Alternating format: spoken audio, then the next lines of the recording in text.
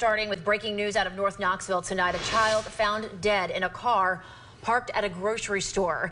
The discovery happening in the 3 o'clock hour at the Food City right along Clinton Highway. WATE 6 on your side. Reporter Kirsty Crawford joining us again. She's been at the scene for the last hour. So Kirsty, what can you tell us?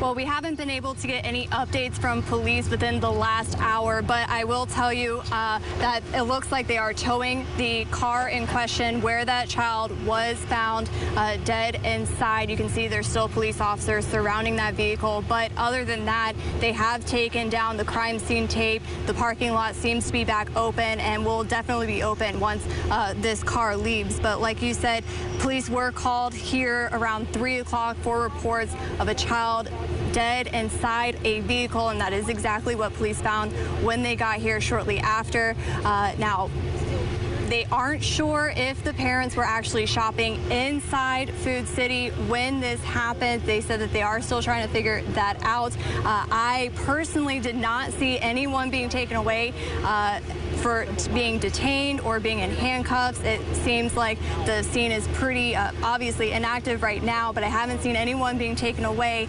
in a police car. Now, we have spoken with some witnesses at the scene who at least came here when they saw police cover that car with tarp, because they did have a blue tarp over that car at first. And they say that they tried to talk with the family.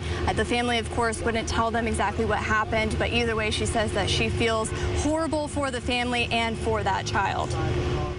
That child had to suffer. Either way, what happened, that child suffered.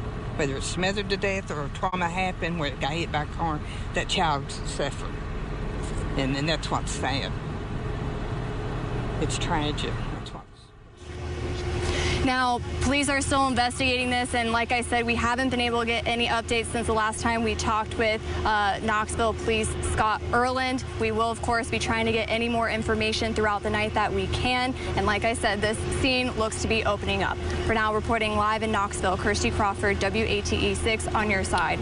All right, Kirsty, thank you so much for that update there. It's a tragic story tonight, and we're going to keep everyone updated with new developments throughout the evening. Yeah, matter of fact, KPD spokesperson Scott Erland also pointing out during WATE 6 on your side news at 4 that we're just a few days out from National Heat Stroke Prevention Day. As part of that day, the National Highway Traffic Safety Administration said that child hot car deaths reached a record number last year. We're talking 52 nationwide.